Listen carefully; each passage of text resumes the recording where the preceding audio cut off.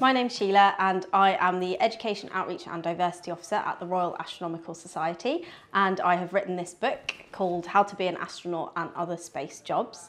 At the age of 13 I thought I would like to have a PhD in astrophysics, and I didn't know what it meant.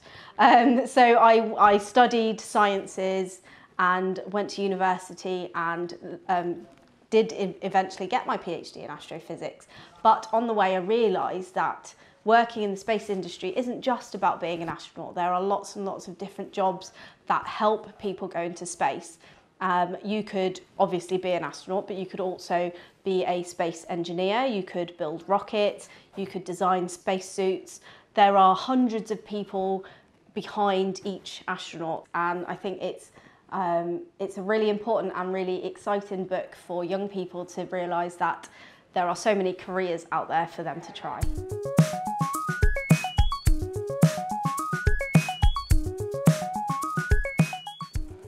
Space is massive, space is really, really big, and it's amazing that human beings have been able to explore some of space. So technically speaking, space begins 100 kilometres from the surface of the Earth. So if you are an astronaut and you fly up in a rocket up to the International Space Station, which is 400 kilometres above the Earth, then you are technically an astronaut because you have gone into space. But the beauty of space exploration is that we have sent satellites and spacecraft to other places in our solar system, but the solar system is really small and space is massive. Even though we have put this definition of 100 kilometres, space really does start as soon as we leave the surface of the Earth, and it continues on forever and ever.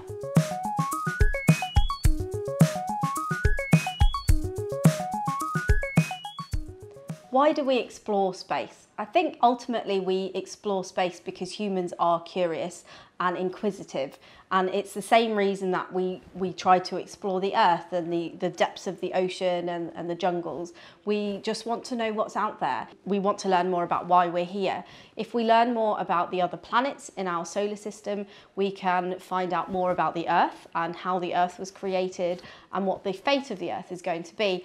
And because the Earth is the only place that we know of that has got human beings and life on it, then the more we learn about other places in the solar system, the more we can learn about ourselves.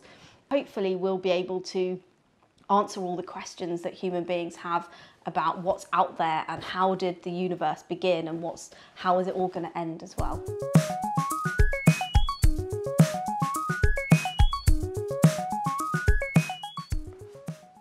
To become an astronaut, you have had to work in a science or engineering or technical industry for at least 3 years. So that could be military, that could be a research scientist or an engineer. And then you have to apply. And if you're lucky enough to get through the application process, it then takes a minimum of 2 years of training to become an astronaut. And then you do your dedicated training for your particular mission. So you might do scuba diving, you might have to learn Russian, you might have to learn more about how to pilot the spacecraft, and then hopefully you go into space.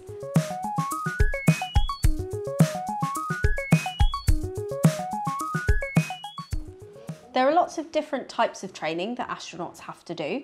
A lot of it's classroom based, so it's a bit like going back to school and you have to learn maths and physics and lots of different sciences and all kinds of different aspects of how the spacecraft works and how to fix it if there's an emergency. But then there's some physical training, there's scuba diving and first aid. You have to be physically fit, so you go to the gym and do exercise quite a lot.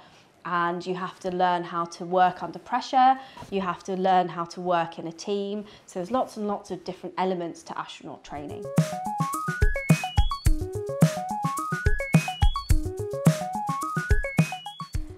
The most important question about being an astronaut is, how do you go to the toilet in space? And the space toilet is not a normal toilet. It looks a bit like a vacuum cleaner. So there is a toilet seat that you sit on, and instead of a flush, so instead of flushing your waste away, it's kind of a nozzle which sucks all the waste from your body. So if you go for a wee, if you have a liquid waste, what happens is the vacuum sucks away the liquid. It actually recycles most of your wee into water, and then the astronauts drink it, and then the rest of it is chucked away. But your solid waste, your poo, gets frozen and gets chucked out the window. So if you ever see a beautiful shooting star in the sky and you make a wish on it, you could be wishing on frozen poo that's been chucked out the window of the International Space Station.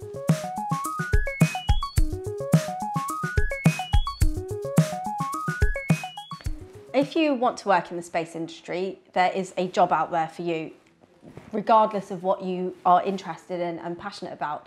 Obviously, you could be an astronaut if you do the right training, but you could also be a spacecraft engineer or a rocket builder, where you actually build parts of the spacecraft. You could design the spacesuits. You could be the person that works in mission control. So when the astronauts are in the International Space Station, you could be the person that talks to them and makes sure they're okay.